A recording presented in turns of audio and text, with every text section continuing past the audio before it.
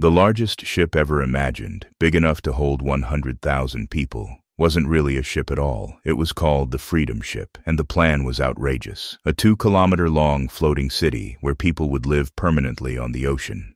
This massive structure wouldn't belong to any country, meaning the wealthy residents on board wouldn't have to pay taxes. It would function like an independent nation, drifting across the sea, complete with schools, parks, shopping districts, and even its own economy. And the craziest part? On top of the ship, there would be an actual runway where small airplanes could land and take off, turning this floating city into the world's first ocean-based airport.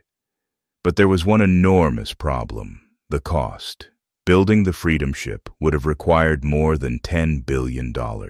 Investors weren't willing to take the risk, and without funding, the project never moved past the design phase.